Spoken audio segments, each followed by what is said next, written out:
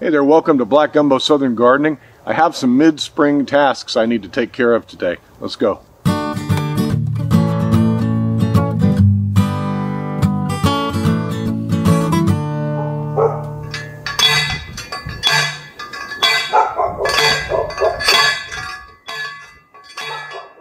Got to get these beans, Trellis. These are rattlesnake pole beans, and they're already starting to get unruly. Well, they're not super straight, but it'll work. These over here, nice and straight. Now, I'd like to have a little more height for a bean trellis, but this will have to do. I'm using this cheap net trellis. You can get this on Amazon. Just search net trellis. There's numerous brands out there. I like the 5-foot wide version. I just stretch it across. My beds are 4 feet wide in soil, and then there's 8 inches on either side. And I've got a little excess, actually, so there was one grid square, I guess, of net that I didn't use. But I'm stretching it taut and using 3 zip ties to tie it all down to the T-post, cutting off the excess there. Now, these vines will begin growing up this trellis on their own, and real easy system. What I'll do is I'll come back and show you later in the video how these have grown. I did this several days ago, maybe 4 or 5 days ago, and so I'll show you the progress at the end of the video. Let's move on. Another task I have to complete is starting my sweet potato slips. It's not too early to think about your summer crops. Summer crops in this area have to be very heat tolerant, and well, we have heat all the way into October. So if I get my sweet potatoes in where my tomatoes come out, or where my peppers are done, or my cucumbers are done, I can grow sweet potatoes there. They'll grow through the summer, so I don't like to start them until later in the year. I treat them as a summer crop and a late fall crop, and I'll be digging sweet potatoes probably in October, maybe even into November. It depends. I like to get my winter garden going in October, so I might need the space. I've got a whole video on harvesting and growing sweet potatoes, and I'll link that right there. There are 2 ways I'm going to show you today to make sweet potato slips. One of them is the old school classroom way of submerging a sweet potato, in a glass of water, suspending it there with toothpicks. That's an easy way to get some good starts, and I've had them grow, 3 feet long in that little cup of water. So we're going to do that with some of our sweet potatoes, and then I'm going to show you another way that's perhaps even easier. My storage potatoes have begun sending up slips, or at least vines.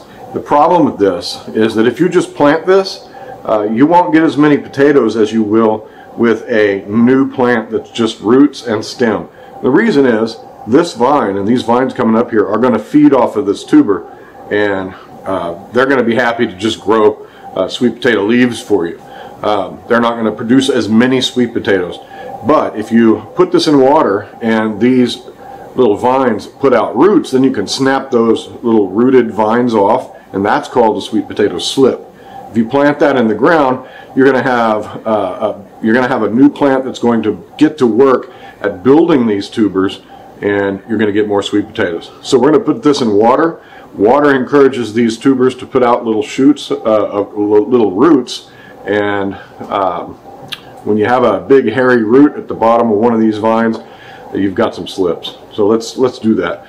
Select the ones. I can see right here. There's already a root coming out here. There's one there. If you have a bunch of sweet potatoes that are sending up vines, look for the ones that already have the signs that they're trying to produce roots. That's a better head start. All right. You want the pointy end down, and I'm going to put my toothpicks way up high so I can submerge as much of this potato in the water as I can. And I'm going to do just 2 toothpicks to suspend this in the water. So there we go, just like that. We'll take our cup of water and drop there's too much water in there. Drop our spud right in there just like that. That will encourage root growth, and that's what we want. Likewise, I've got this little guy. I'm going to pin it at the top. You can go at an angle and hold it down further in the water. I like a little bit of it to stick out, but that's all you got to do. Now notice it's floating a little bit, so we'll just pour some water out until it's not floating. That ought to work. Now you probably did this in elementary school, if you went to school anywhere like I did. And we'd have vines growing all over the classroom. That's one method, really easy, fun to do with kids. I did this a few years ago with Sam, and we got tons of sweet potatoes. Here's one I started a few days ago, and you can certainly see roots down in the water there. Now those roots will come out and form, and they will send up vines under the water, and the vines will grow upward and out of the top, while all those roots in there that you can see will remain growing, and they'll get real furry down in there. So we're off to a good start with this one. Submerge that potato in water and it will send out roots just like that. This is an effective method of making slips. Just store them. Oh, I just store them on my countertop right here.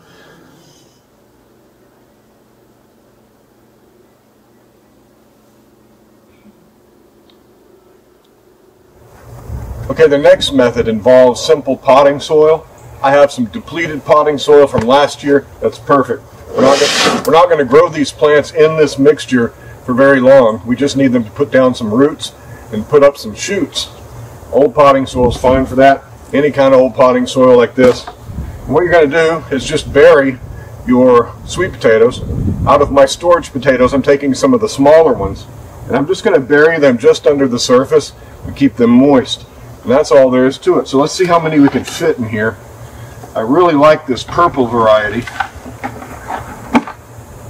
so I'm going to put more of those in here. I'll probably get 4 in there, 2 or 3 in that one. I've already got one in there I'm going to show you. These potatoes just go under the surface, and you just cover them over with soil. They don't have to be deep. In fact, even if some of them showing, it's okay. Move that out of the way for now. But just dig you a hole, stick in a spud. I think I'll just put 3 in here. You could, if you wanted to, arrange them and then cover them, but that's all you got to do. Now these potatoes need to be kept moist. This moisture is important. You have to keep this well watered, and that's your key to success. And once you start watering this stuff, we'll dig this one up, you'll notice it's beginning to put on some fresh growth. These shoots will grow upward, and these roots here will grow downward, and that's what you're looking for. Once you have some real healthy tall shoots, you can be assured that there are some healthy roots down there. So let's put this one over here, transfer them into here so I can put more down there. I'll take a couple of my little ones here. These little ones are perfect for the job. Even something like this will grow for you. You can even see there's some growth happening right there on the tip. This is the one I really want. This is the white fleshed O. Henry, and I only had a couple of them last year, so I want to make sure that I get some slips off of that one, and these others are too big. If you watch my sweet potato harvesting video last year, this is the one that I chopped accidentally, and I told you that it would heal up. This would be a perfectly good potato. You just cut away that scarred part. You can see it's eager to grow. All right, well, we've got some slips here. Let's water them in, and we'll be into some sweet potatoes at the end of the summer. And I owe some to my friend around the corner. Again, the more moist you have your sweet potatoes, the better they will perform. I mean, just think about it. We've got some that are growing in water in cups. So you want to keep this soil pretty moist. We're encouraging root growth here. The roots are the key. And I'm just going to leave these right here in the full sun. Make sure I keep the soil nice and moist to encourage these to grow. Well, here's the beans after, I guess 5 days. And you can see they're really growing up. They're really eager. They're wrapping around the trellis all on their own. I haven't had to do anything. These climbing beans, they find something to climb on, and they'll just grow and grow.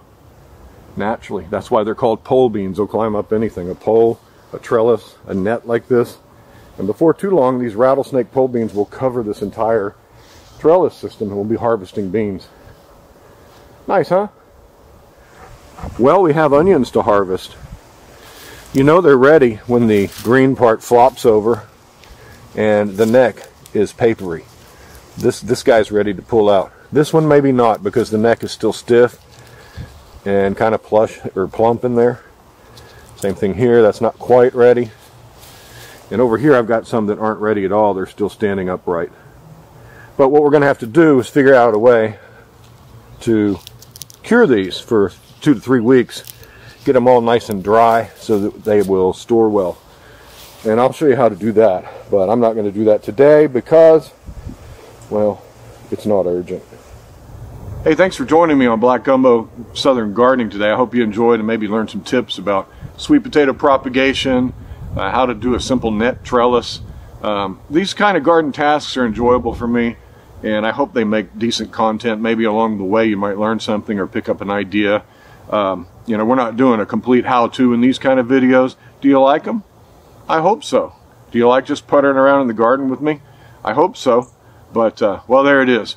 Hey, join us on Instagram where you can check out photos from the garden. Follow us on Facebook and subscribe to our channel if you haven't already. I thank you, all you new subscribers. Thank you for joining our community here. Be sure to leave a comment, and I look at all of those comments.